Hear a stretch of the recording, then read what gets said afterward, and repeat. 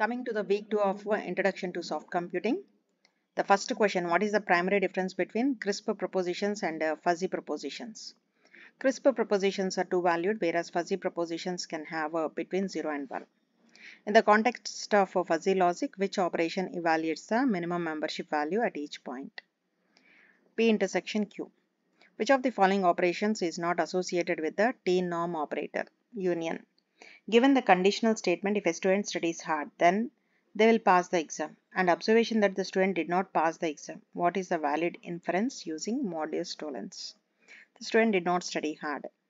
Given two fuzzy sets, they had given two sets. We have to find out B cross A. That is A option.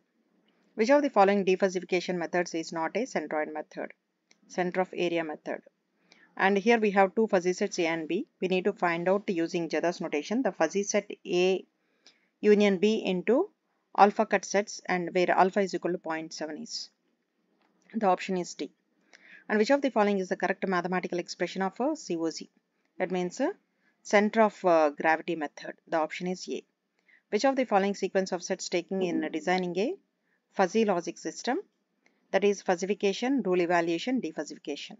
Coming to the 10th question, the fuzzy conjunction operation denoted as Tx comma y, the fuzzy disjunction operation denoted as S of x comma y. Dual pair, if satisfying condition is C, Tx comma y is equal to 1 minus S of 1 minus x comma 1 minus y. Now you can submit your answers. Hence the assessment is submitted.